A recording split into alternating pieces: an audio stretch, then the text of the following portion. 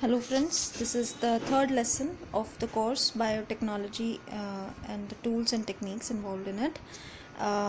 This lesson is about DNA fingerprinting, one of the most commonly used technique these days.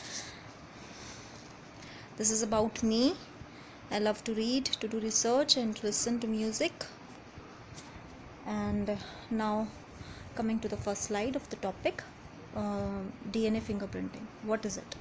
DNA fingerprinting is also known as DNA testing, DNA typing, or DNA profiling.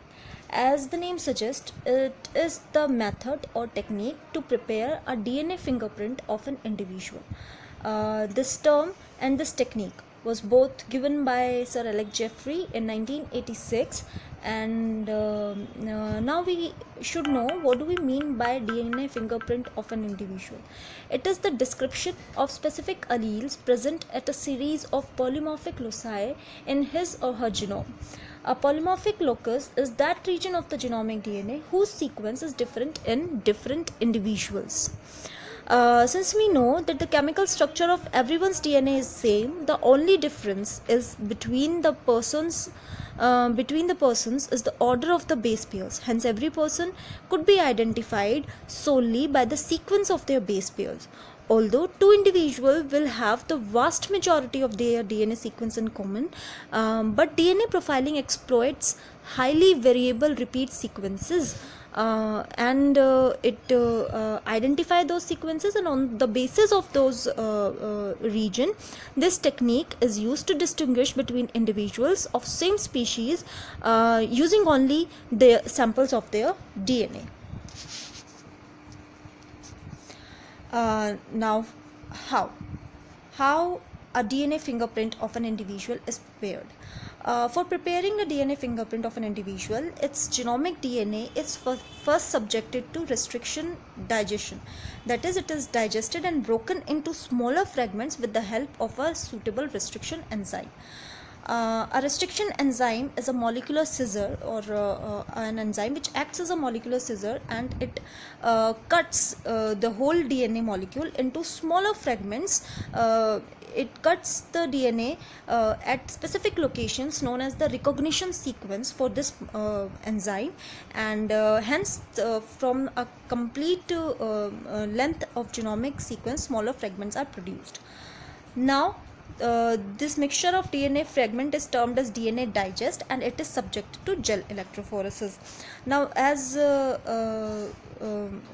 we know, gel electrophoresis, in my first slide I gave a brief description about gel electrophoresis. It is the technique which is used to separate DNA molecules on the basis of their size in presence of applied electric field and on a suitable matrix. So this DNA digest and the DNA fragments are separated on the basis of their size on a gel electrophoresis. Now, this separated DNA fragments are subjected to sudden hybridization. That is, they are hybridized with a probe specific for highly variable region. Now, what is a probe? A probe is a oligonucleotide for our highly variable, which is complementary to the highly variable region or the polymorphic loci, and these probes are labeled with some are either radio labeled or some reporting molecules, so that their binding to the complementary sequence can be easily detected. Now, this digestion is subjected to the sudden hybridization with the probe, and this probe is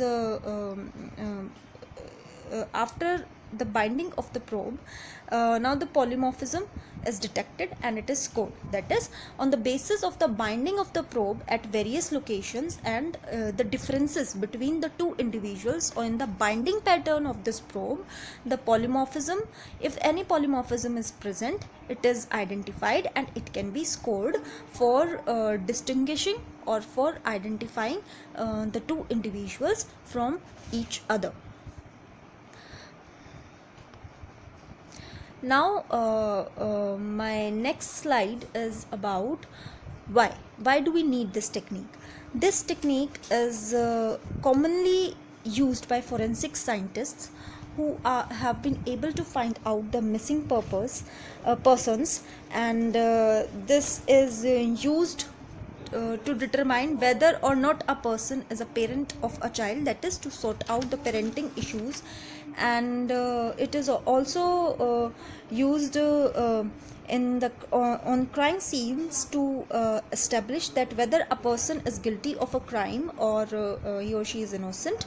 And in plant molecular biology also it is applicable to distinguish between different plant varieties on the basis of their polymorphic sequences.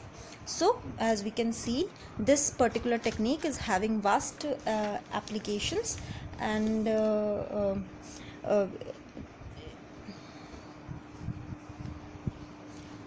I hope I'm clear about DNA fingerprinting and DNA profiling. Was a brief description about the technique. If you have further queries, you can ask me, and you can even comment on my lesson. Thank you.